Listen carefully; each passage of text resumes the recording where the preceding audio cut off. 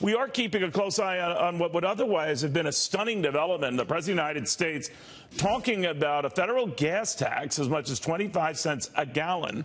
A lot of Republicans are aghast at that. But, you know, the Gipper had a gas tax back in 1983 that lifted federal tax, I think 9 cents, a little bit more than 9 cents a gallon. Former Reagan economic advisor Art Laffer. You know, Republican Congress went along with that. The argument was that our highway trust was badly depleted, needed the money. Could this Republican president solve the same thing? Possibly. I mean, he could well do that. I opposed it when the Gipper did it back then, and I would oppose it now. We don't need more taxes. But the gas tax is one of the more innocuous taxes in the system. But, you know, Drew Lewis said it was a user fee. Gas taxes are not user fees, by the way. You can't build a bridge with a gas tax. Otherwise, you'd have the cars going off at the end. I don't think we need a gas tax, and I don't think it's going to get through right away. But of all the taxes, that's one of the least damaging taxes. You know, I had someone talking about this, I think yesterday, saying, well, as long as we could make sure that it only went into, it was Ray LaHood, that's what the former transportation secretary said, we'd have to put it in a proverbial lockbox so that would only be for infrastructure, roads, bridges, whatever. I know how that lockbox thing works. That someone else always finds the key, and I'm worried about that. If it went to just those purposes, I might even consider it, as if my opinion means anything. But it never does, right? Well, I don't think you ever want to lock a tax with an expenditure item. I don't really think you need to. What you want to do is collect your taxes in the least damaging fashion and spend the money in the most beneficial fashion. And for the chance of that happening perfectly between a gas tax and highway funds just doesn't make sense at all. And something is going with the money that we already provide for infrastructure, you know, through tolls and, excise taxes, fees, state gasoline and other related taxes. It's better than $100 billion a year. And I'm wondering, where is that money going? Because that alone should be taking care of a lot of this stuff. So I wonder first, before we commit more money, can we not take better care of watching the dollars and cents that are going on now? I'm 100% with you. I mean, we ought to watch it much more carefully. And we don't need more taxes right now, Neil. Believe me when I tell you we don't.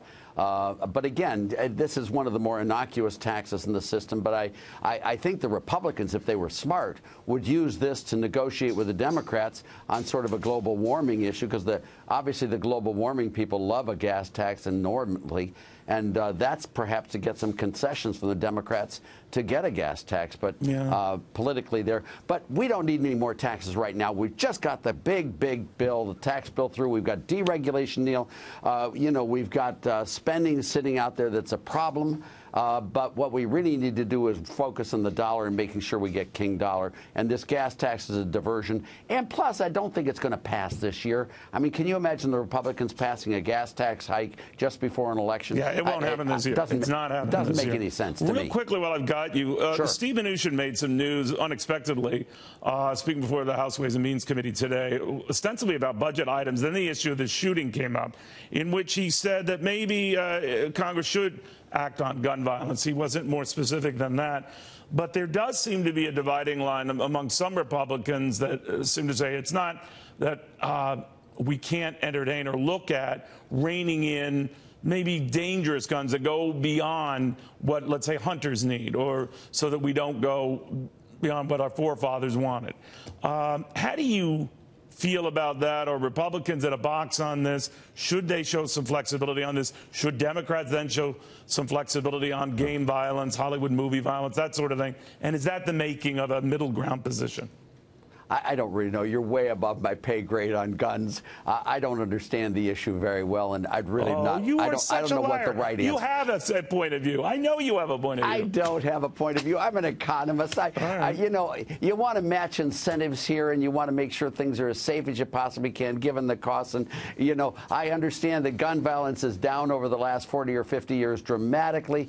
But it's way above my pay grade. And I'm sorry, Neil, just to be clear, I really don't mean to go belittle you on this, but an AR-15, that's a pretty serious weapon that could, kill Bambi 1,000 times over. So I'm wondering whether therein lies the potential for the Republicans here, who have this reputation of being, at the mercy of the gun lobby, to say, no, this is where we're going to draw a line? What do you think?